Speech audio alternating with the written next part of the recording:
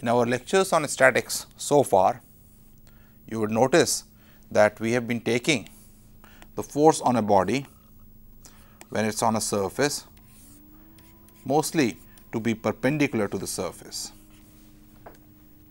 By doing so, we have been ignoring a very important force and the one that is all the time present, known as the frictional force. And in this lecture, we pay attention to frictional force and discuss it in various different situations. So, to start with, frictional force could be between any two surfaces and it has a tendency to oppose, or rather I would say it opposes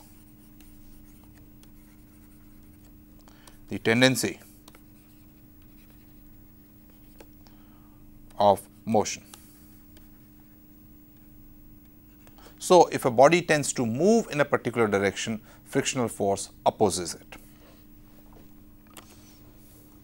Now, the frictional force could be between two dry surfaces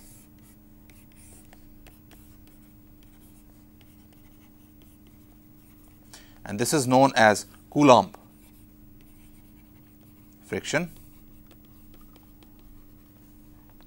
It could also be between two surfaces that have a thin layer of liquid in between. This is sort of wet friction. Friction is also present when something moves in a liquid, known as the viscous force. In this lecture, we will be concerned primarily with Coulomb friction or friction between two dry surfaces.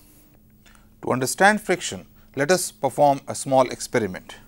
Let us take a block of mass m on a table or on a rough surface and push it by a force F.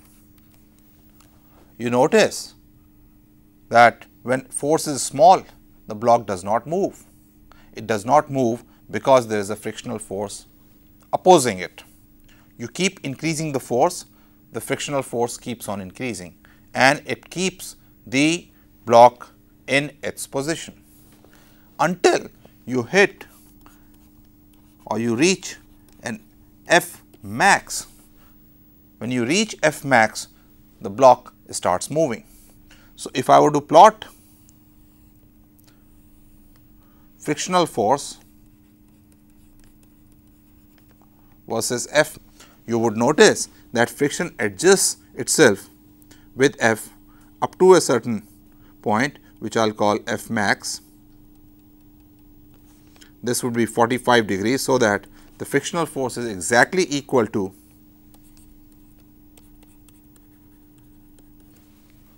the force applied. As you go beyond F max, the frictional force does not increase, it sort of saturates. So, what you would notice after this is that frictional force would tend to saturate at that possible maximum value. So, this is the maximum possible value of frictional force, and as you go beyond F max, the body would tend to move, because now I am applying a force which cannot be balanced. In practice, the line does not go like this, but when the body starts moving, the frictional force reduces a bit. So, actually frictional force looks something like this. When it starts moving, when you go beyond F max, frictional force goes below the maximum value of friction. So, we call these two regions, this is called kinetic friction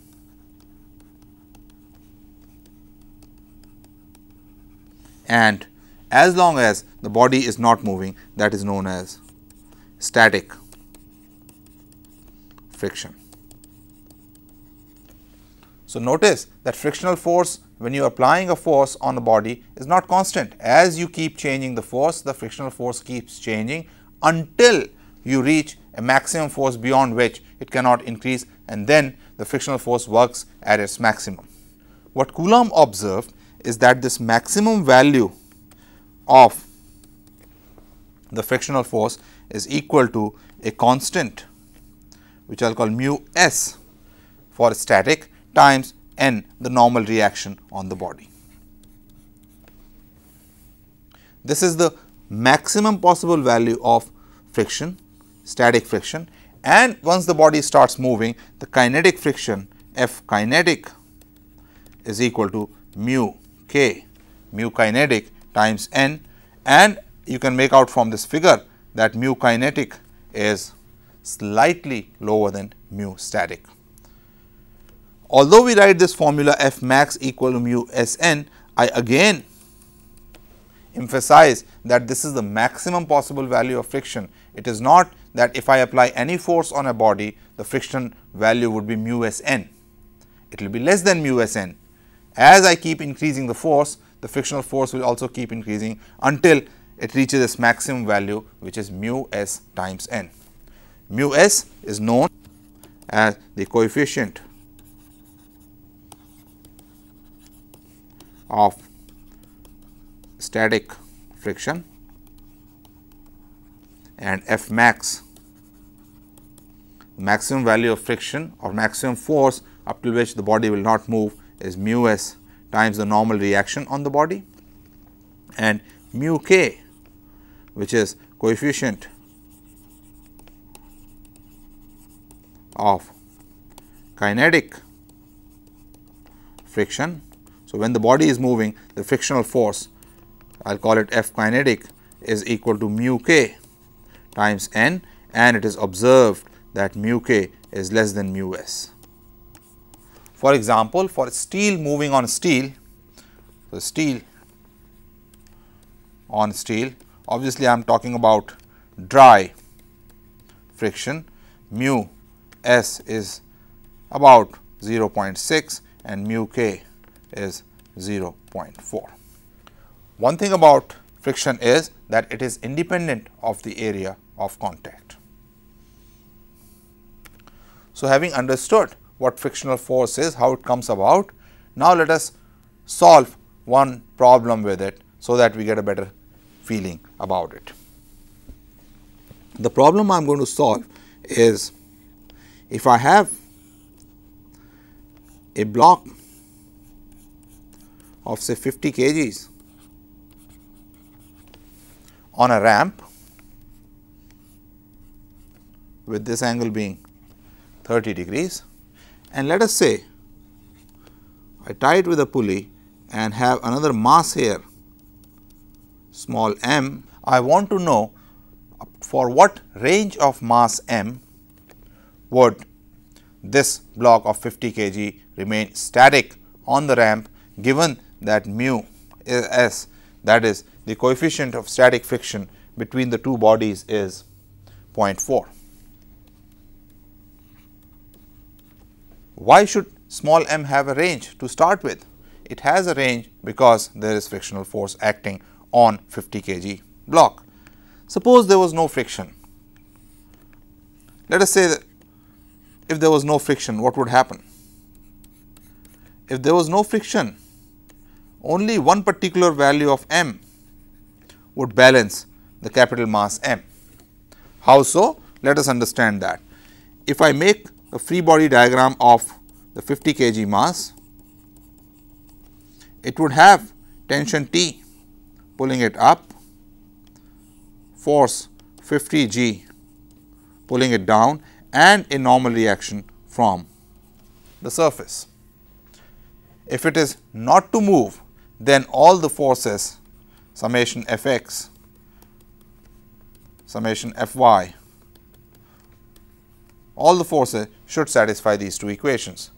Let us for convenience take our x axis to be in this direction and y axis to be in this direction. Then summation f x equal to 0 gives me T minus 50 G sine of 30 is equal to 0. Let me go over to the next page. What we are doing is having a mass of 50 kg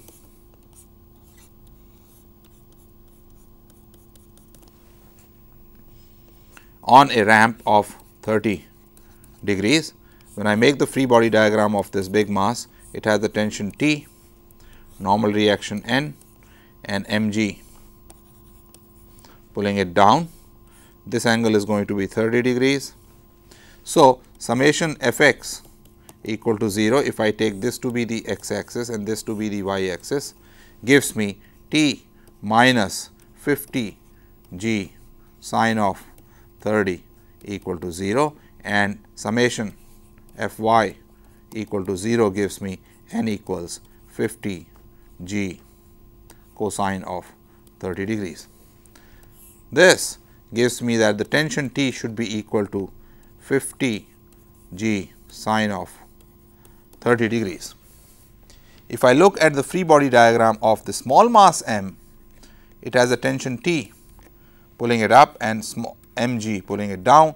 So, T equals mg, and that gives me m is equal to 50 sine 30 or 25 kgs. Just 25 kgs would balance this mass on the ramp. What happens when you introduce friction? Friction provides an additional force that opposes the motion, and therefore, I can have a range of small mass m that would balance the bigger mass. Let us see how. Let us say first that I reduce this mass below 25 kgs, then the bigger mass would have a tendency to move down this way. If this has a tendency to move down this way, there will be a frictional force opposing it. And this frictional force that opposes it makes it possible to have mass m much less than 25 kgs and still have this block in equilibrium. Let us see how. So, this mass of 50 g now, if I make a free body diagram, has a frictional force, let me call it small f, acting this way up the plane. There is 50 g pulling it down, there is a normal reaction N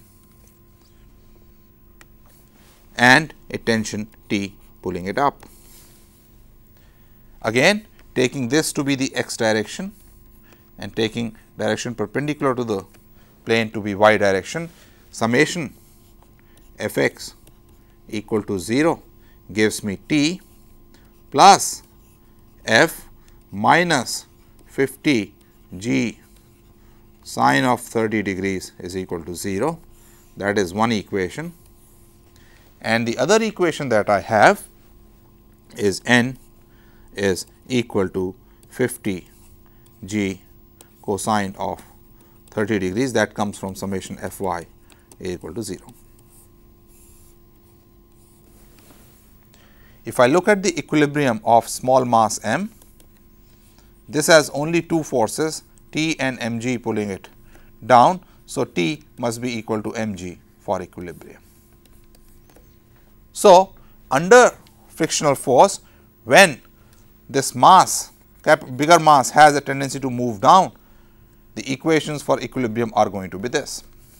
Notice I have written this to be small f, the frictional force to be small f, not mu n, because mu s times n is the maximum possible value of friction.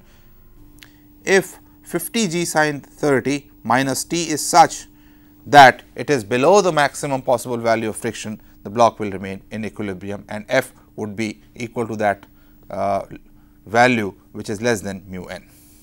So, let us look at the equations once more. So, I have this bigger mass which has a frictional force acting this way, T acting this way, normal reaction acting this way, and 50 g pulling it down, and the equations that I wrote were T plus f minus 50 g sine of 30 equal to 0, n equals 50 g cosine of 30 degrees, and T equals mg.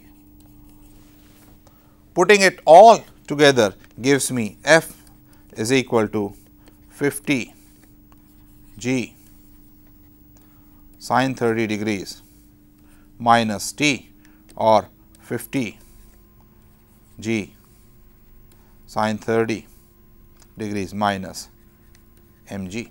Now, the maximum possible value that F could have is mu s times n, which is equal to 0.450 times 50 g cosine of 30 degrees. That is the maximum possible value of the frictional force. So, we have equation F equals 50 g sine 30 degrees minus mg, and F max possible is equal to 0.4, which is mu s times 50 g cosine of 30 degrees, which is equal to 20 g cosine of 30 degrees.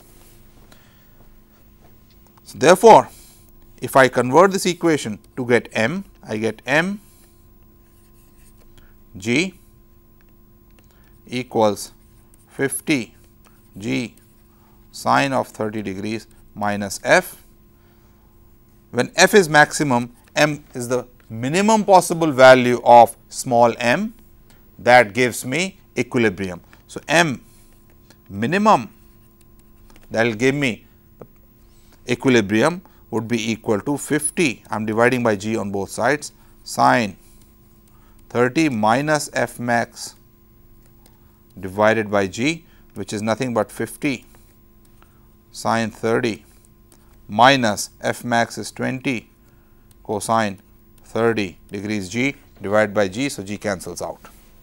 By putting in the numbers, you get this equal to 25 minus 10 root 3, which is 25 minus 17.32 or 7.68 kgs. So, you see, because of the friction, I could have a much smaller value of small m, 7.68 kgs, and still the whole system would be in equilibrium. This is when the bigger block has a tendency to move down. So, on this ramp,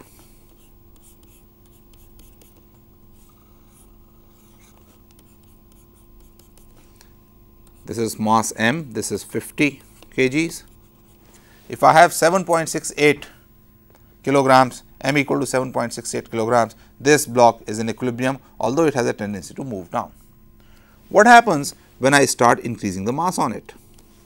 So, I go beyond 7.68, maybe I make it 8, 9 kgs, 10 kgs, 11 kgs, and so on. When I increase the mass, I would increase the tension. If I increase the tension, I would not require that large a frictional force to keep the big block in equilibrium. So, frictional force will go below its maximum possible value, which was 20 g cosine 30 degrees. So, F maximum we had calculated was 20 times g cosine of 30 degrees. If I increase this mass, it will start going down. In fact, when m equals 25 kgs, and we had calculated earlier that for m equals 25 kgs, I do not really need any friction to have equilibrium, F frictional force would be 0. What if I go beyond 25 kgs? If I go beyond 25 kgs, this mass would now start pulling the bigger mass up, and the direction of frictional force would change. So, the other limit of this whole scenario is going to be, have this pulley, that if I increase this mass m, it tends to pull 50 kilogram mass up, and therefore, if I go beyond 25 kgs, this mass has a tendency to move up, and therefore, the frictional force on this would be in the opposite direction. The question we ask now is, up to what value of m can I go so that the system remains in equilibrium? Again, if I make a free body diagram of the bigger mass, it has 50 g pulling it down, normal reaction n, T pulling it up, and frictional force is in the opposite direction. This is x, this is y. Summation f x equal to 0 now gives me T equals F plus 50 g sine of 30 degrees. T is nothing but m g, as we have calculated earlier, is equal to F. F is nothing but mu times 50 g cosine of 30 degrees and plus I have 50 g sine of 30 degrees. And therefore, if I put in the numbers I am getting as mg is equal to mu s 50 g cosine of 30 degrees plus 50 g sine of 30 degrees. This is the maximum possible friction. So, this gives me maximum possible mass m, that will keep the whole thing still in equilibrium. So, m max is going to be mu s, which is 0.4 times 50 cosine 30, which is square root of 3 over 2 plus 25, which gives me 17.32 plus 25 or 42.32 kgs. So, for m less than 42.32 kgs and greater than 7.68 kgs, in this range the system would remain in equilibrium. As a second example, let us take the case where again I take a ramp at 30 degrees from the horizontal, put a block here of mass m equal to 100 kgs and apply a force in this direction F. I would like to know what happens to the block if F equals 600 newtons, if F equals 500 newtons and if F equals 100 newtons. I want to know in these three cases, does the block move, does it remain stationary, and so on. This is an interesting problem, because in this case, number one, I do not know whether the block would be moving or stop or would remain static. Number two, I do not know a priori whether the block has a tendency to move up or the tendency to move down. So, we have to check all these possibilities. The parameter I did not give you earlier is mu static is equal to 0.2 and mu kinetic, which is less than the static coefficient of friction, is 0.17. So, what we should really check for is whether the block is moving or not moving, and calculate friction accordingly using either mu k or mu s. If it is static, does the friction act up the slope or does the friction act down the slope? These questions we have to answer. There are two different ways this can be done in. I will do it in one particular way and leave the other way for you to work out. To see which way does the block have a tendency to move under an applied force F, I will first assume that there is no friction and calculate the force F that is required to keep the block in equilibrium. If I increase the force, then the force would have a larger component up the plane and therefore, the block would have a tendency to move up. If I decrease the force below that equilibrium force, it will have a tendency to move down. Let us then proceed. If I make a free body diagram of the block, the force is acting this way. There is mg 100 g acting down and normal reaction n acting this way. Let me in this case take again the x axis to be in this direction and y axis in this direction. What I have is this block 100 g pulling it down, n acting this way and f in this way. Let me take this to be the x axis and this to be the y axis. Summation f x is equal to 0 gives me, let me make the angles, this is 30 degrees and so is this. So, it gives me f cosine of 30 degrees minus 100 g sine of 30 degrees is equal to 0. The balance in y direction gives me n is equal to f sine of 30 degrees plus 100 g cosine of 30 degrees.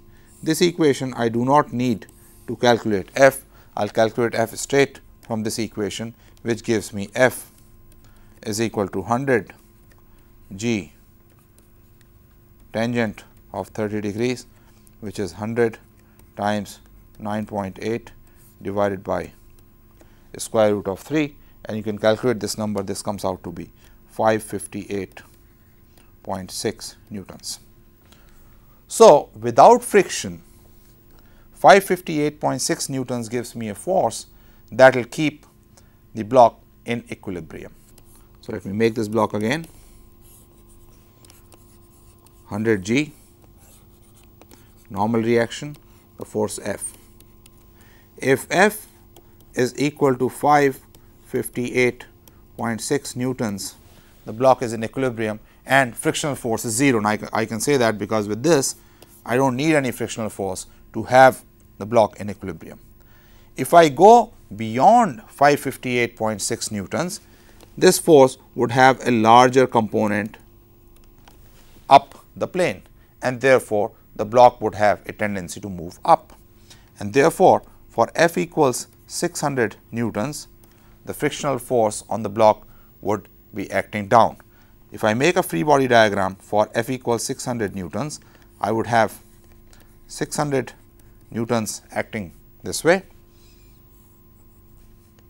100 G pulling it down, normal reaction N, and frictional force down the plane. This would be the free body diagram, and therefore, again taking x axis in this direction and y axis in this direction. If we now look at the equation of equilibrium, they look like 600 cosine of 30 degrees minus f minus 100 g sine of 30 degrees equal to 0, or f equals 600 cosine of 30 degrees minus 100 g sine of 30 degrees. This number comes out to be 600 square root of 3 by 2 minus 100 times 9.8 times 1 over 2, which is equal to 29.6 newtons. So, for equilibrium, we require a frictional force of 29.6 newtons. If the maximum frictional force that can be generated is greater than this, the block will be in equilibrium. If not, then the block will start moving. So, let us see what is maximum possible value of the frictional force. This is mu s n, and we have already calculated that n is equal to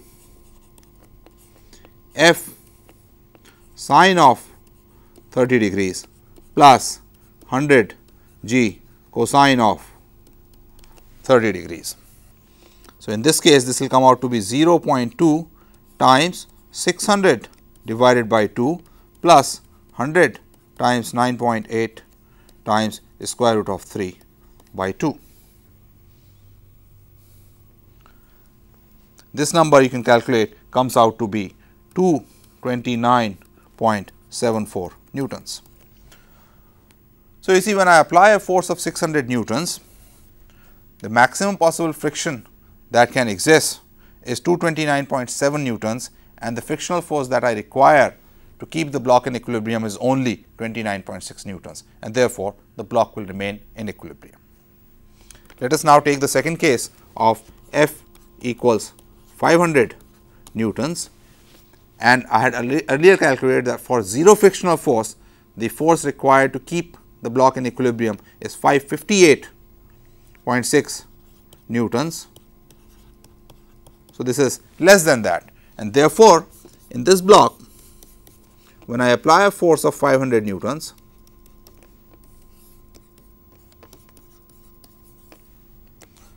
normal reaction, the component of this 500 Newton force up the plane is going to be less than the component of 100 G down the plane. That means 500 cosine of 30 degrees minus 100 G sine of 30 degrees is less than 0, is negative, and therefore, the block will have a tendency to slide down the plane, because now the component of 100 G down the plane would be winning. In this case, the frictional force would be acting up, because the block has a tendency to slide down. Again, the equation for equilibrium, summation f x equal to 0 gives me, taking this to be the x direction and y to be the perpendicular direction to the plane, f plus 500 cosine of 30 degrees minus 100 G sine of 30 degrees is equal to 0, or f equals 100 G sine of 30 degrees minus 500 cosine of 30 degrees. I plug in the numbers, I get 490 minus 250 root 3, which comes out to be 57 newtons. So, the force that I require, the frictional force that I require to keep the block in equilibrium is 57 newtons. Let us see what is the maximum possible frictional force that I can have. So, F max in this case is again going to be mu s 0.2 times the normal reaction, and I have been calculating it. So, F sine 30 degrees plus 100 G cosine of 30 degrees, F in this case is 500 newtons. You calculate this number and it comes out to be 219.7 newtons.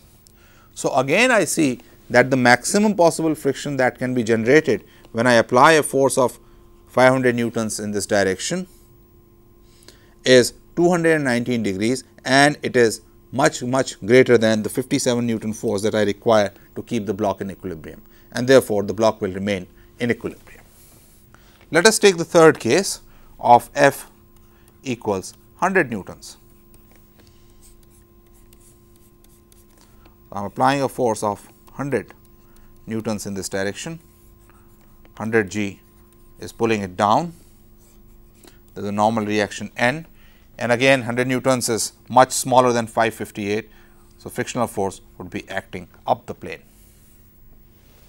To keep the block in equilibrium, I should again have that 100 cosine of 30 degrees plus F minus 100 G sine of 30 degrees should be 0, or the frictional force should be equal to 100 G sine of 30 degrees minus 100 cosine of 30 degrees, and this comes out to be 490 minus 86.6, which is nothing but 403.4 newtons.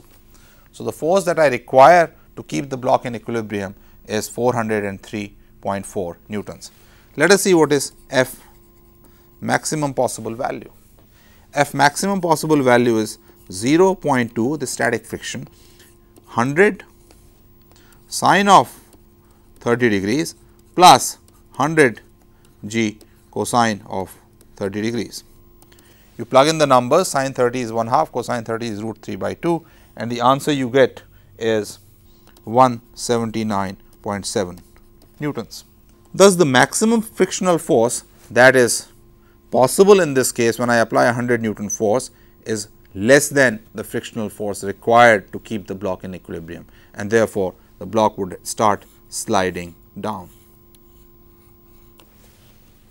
If the block starts sliding down, that means the frictional force will no more be static, and frictional force in that case would be the kinetic friction, which will be 0.17 times 100 sine 30 degrees plus 100 g cosine of 30 degrees.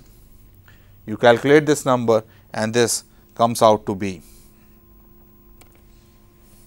the frictional force. Let me write it again, because now the block is sliding down. It is going to be 0.17 times 100 sine 30 degrees plus 100 g cosine of 30 degrees.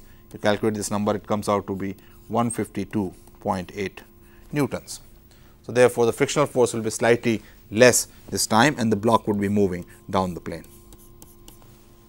Here is 100 newtons, here is 100 g, this is the normal reaction, and this is the frictional force of 152.8 newtons.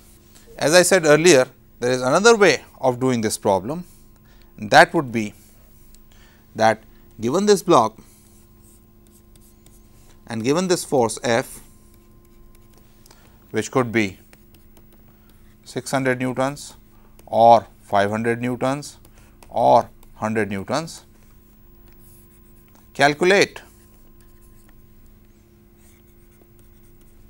the force required to keep the block in equilibrium and calculate the maximum possible frictional force. If the force required to keep in equilibrium is more than the frictional force, maximum possible frictional force, the block would move. If it is less, the block will remain in equilibrium. In a way, that is what we did, but you can proceed along the calculations in a slightly different way. Having done two simple examples of frictional forces, let us now move on and look at some other situations. One particular situation that I want to look at is what we call a dry thrust bearing. What this is nothing but a cylinder against a wall.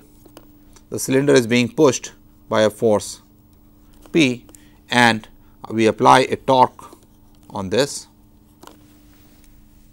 So, I would like to know for what value of torque tau can the cylinder remain static.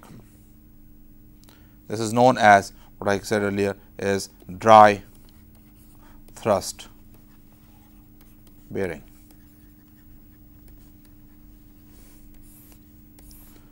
So, let us see what is happening. If the cylinder is being pushed against the wall, and if I look at the cross section at the wall, the cylinder experiences a normal force because of which it is in equilibrium. If we assume force P, that is pushing the cylinder, to be uniformly distributed over the cylinder, then each ring, I can calculate the force in each ring of the cylinder that I am making here. This ring, because of the torque being applied, tends to move, and this motion is opposed by the frictional force. However, frictional force has a maximum possible value. So, only up to that maximum possible value can one oppose the motion of, can the cylinder oppose the motion, and after that it will start rotating. So, let us do that calculation. So, look at this cylinder,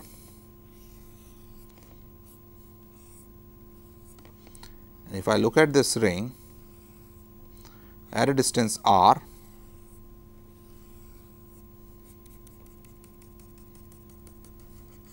the normal reaction of the wall on this ring is going to be the force per unit area, where capital R is the radius of the cylinder, times 2 pi r dr. pi cancels and I get this to be 2 p over r square r dr. And therefore, the maximum possible friction on this ring is going to be mu s times 2 p over r square r dr. The torque d tau due to this friction is going to be mu s 2 mu s p over r square times r dr. And I integrate to get the total torque, which is going to be 2 mu s p over r square integration r square dr 0 to r. It comes out to be 2/3 mu s p r. So, that is the maximum possible torque that can be generated by the friction, and therefore, the maximum possible torque tau that I can apply without moving the cylinder is going to be 2/3 mu s p r. Next, we consider a different kind of friction, a case which is known as belt friction. In this case, we consider if a belt or a rope goes over an object which is rough, so that there is a frictional force possible between them. What is the value of this frictional force? What is the maximum possible value of this frictional force? For simplicity, we take a pulley, a fixed pulley, and let a rope go around it at some angle. So, that angle from here to here is theta 0. In this case, maybe the contact angle here is theta 0. If the coefficient of friction between the two is mu s, what is the maximum possible value of frictional force between these two? So, for this, let us take a small portion of the rope going over the pulley. Let this small portion have an angle delta theta. Let the rope be pulled by tension T1 in this direction and T2 in this direction, and without loss of generality, I take T2 to be greater than T1. So that the rope has a tendency to move clockwise and the force, frictional force, is opposing it. So, here in this section of the rope, frictional force is in this direction. There is a normal reaction of the pulley on the rope. The tension in this direction is T plus some delta T, whereas the friction pulling it back is T. Now, we want to relate what maximum possible value of delta T would still keep the rope from moving, and therefore, that will give me the maximum possible friction value. Now, you see, if I calculate the normal reaction, let me make this picture again. Let us draw this line through the center of this section. This will then be delta theta divided by 2. Since the force in this direction would be balanced, that will give me N is equal to T plus delta T sine of delta theta by 2 plus T sine of delta theta by 2, and keeping only the first order term, I get N to be T delta theta. So, that is the value of normal reaction. Therefore, F maximum possible is going to be equal to mu s T delta theta.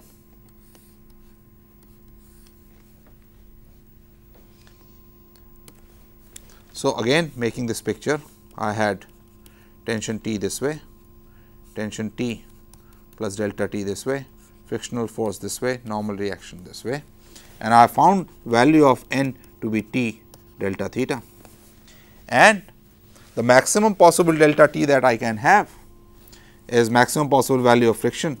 So, therefore, t plus delta t cosine delta theta by 2 minus t cosine delta theta by 2 would give me F max, and this gives me delta t is equal to F max, which is mu s t delta theta, because t cosine delta theta by 2 cancels and cosine delta theta by 2 is roughly equal to 1. And this gives me an equation for the relation between tension and the angle is equal to T. The maximum possible value of friction is mu s times n, and this gives me the relationship between the maximum possible difference of tension that will still keep the rope in equilibrium, it will keep the rope from moving under the differing tensions and under this friction. If I calculate now, as I said earlier, if there is a pulley and the rope makes an angle theta 0 from T1 T2 such that T2 is greater than T1, and the equation is dt over d theta equals mu s t. If I solve this equation by writing dt over t equals mu s d theta, integrate this from T1 to T2, integrates this from 0 to theta 0, I get log of T2 over T1 is equal to mu s theta 0, or T2 equals T1 e raised to mu s theta 0. Thus, if I apply T2, this tension, which is T1 times this number e raised to mu s theta 0, the rope would remain in equilibrium, it will not move. You see, because of this exponential, the force difference is quite large even for very small mu s.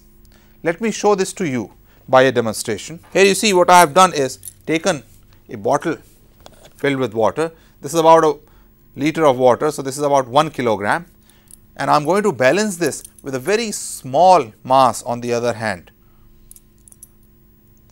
which is just these bunch of keys, and you will see that the two will balance because of the friction. Let me take this pen,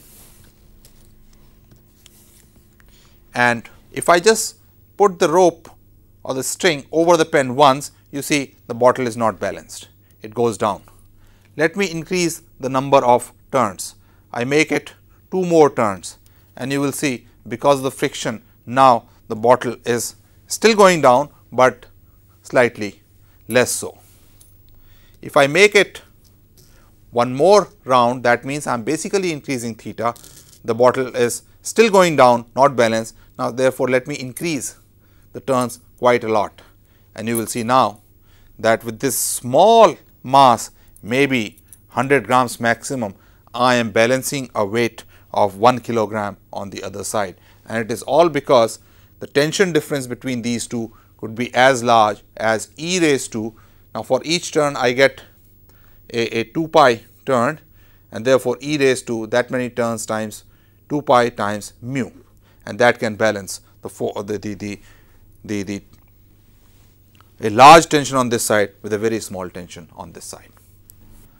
So, in this example, what we have therefore seen is that if rope is passing over a rough object, then the tension between the two sides maximum could differ by T1 e raised to mu s theta. So, as we keep increasing theta, the frictional force keeps going up, and a larger and larger difference of T1 and T2 can be balanced. I would like to point out one thing, although for simplicity we took a round object here, this theta could be over any shape of object. For example, I could have a shape like this, a rope going over this and this edge, making an angle theta. Then also the difference in the tension between the two sides will be equal to e raised to mu theta. It does not depend on the shape of the object. It does not have to be spherical. As long as there is an angle theta over which the rope is passing over the rough surface, the tension difference between the two maximum could be this. Let us now solve one example using this. Let us take a mountaineer who is climbing down a cliff of 60 degrees. His rope he is holding here is making an angle of contact angle of 60 degrees with this mountain cliff. Two of his friends are holding the rope on this side and the mountaineer is slowly going down. His mass is 70 kilograms and these friends are applying a force of 300 newtons on this side. What we would like to know is what is the coefficient of friction mu s here when everything is sort of in equilibrium and the mountaineer is slowly going down. So, let us look at the free body diagram of this mountaineer. He is being pulled up by tension T. There is a normal reaction of the cliff and its weight down is 70 g. The normal reaction would be making an angle 60 degrees with the vertical, just like this angle here, and tension T, which is parallel to the mountain side, is making an angle 30 degrees with the vertical. This T is going to be equal to 300 times e raised to mu theta, where theta is pi by 3. So, the tension T on the rope on the left side of this mountain top is 300 e raised to pi by 3 mu. And now, under this tension and the normal reaction and his own weight, the mountaineer is in equilibrium. If I take this to be the x axis and this to be the y axis, I can write summation f x is equal to 0 and that gives me n sine of 60 degrees is equal to t sine of 30 degrees, and therefore, n equals t tangent of 30 degrees. Summation f y is equal to 0 gives me n cosine of 60 degrees plus t cosine of 30 degrees is equal to 70 g. But we have already calculated what n is. Putting that value, I get t tangent of 30 degrees cosine of 60 degrees plus t cosine of 30 degrees is equal to 70 g.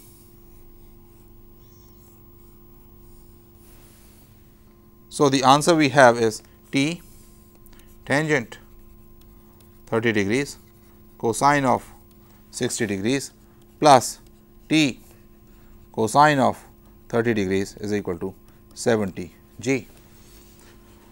You can simplify by trigonometric manipulations and you get t sine square 30 degrees plus cosine square 30 degrees divided by cosine of 30 degrees is equal to 70 g, and t therefore is 70 g cosine of 30 degrees. T we have already calculated is 300 newtons times e raised to pi mu divided by 3 is equal to 70 times 9.8 cosine of 30 degrees, and therefore, mu comes out to be 3 over pi log of 70 g cosine 30 degrees over 300. You calculate this number and this comes out to be 0.65. And therefore, with this 300 newtons, when 70 kilogram mountaineer can slowly go down as if he is in equilibrium, the coefficient of friction between the rope and the mountain top is 0.65.